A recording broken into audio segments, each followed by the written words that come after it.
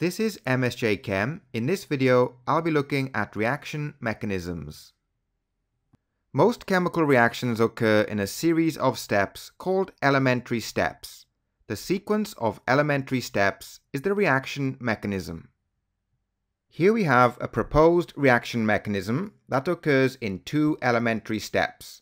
At the bottom, we have the overall equation for the reaction. The overall equation for the reaction can be deduced from the elementary steps. If we look at the elementary steps, we can see that the chlorine atom appears on both sides of the arrow in step 1 and step 2. Any species which appears on both sides of the arrow in the elementary steps can be cancelled out and doesn't appear in the overall equation. The chlorine atom is an intermediate. It is produced and consumed in different steps. Therefore, it does not appear in the overall equation.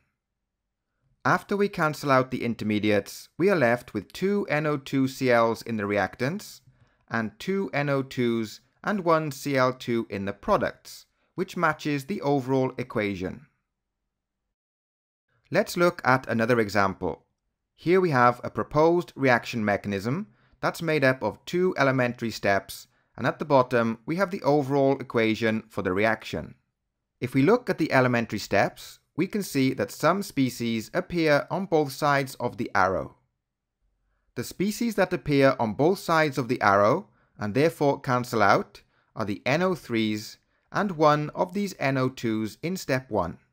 Now we are left with one NO2 and one CO in the reactants and one NO and one CO2 in the products, which matches the overall equation. In this reaction mechanism, NO3 is an intermediate. It doesn't appear in the overall equation. And as we've seen from the previous two examples, the elementary steps must add up to the overall equation. Next, we look at how to deduce the rate expression from the reaction mechanism. The rate expression is deduced from the slowest step, which is the rate determining step. As you can see from the reaction mechanism, step 1 is the slowest step, therefore it's the rate determining step. And here we have the rate expression. Because there's one reactant particle in the rate determining step, the reaction is unimolecular. Let's look at another reaction. In this reaction mechanism, step 1 is the slowest step, therefore it's the rate determining step. Here we have the rate expression. Because there are two reactant particles in the rate determining step, the reaction is bimolecular. Let's look at one more example. In the previous examples we looked at, step 1 was the slowest step, the rate determining step. However, in this reaction mechanism, step 2 is the slowest step. So the rate depends on the second slowest step, but the production of the intermediate N2O2 depends on the concentration of NO in the first step. So the production of this intermediate N2O2 in the slowest step depends on the concentration of the NO in the first step.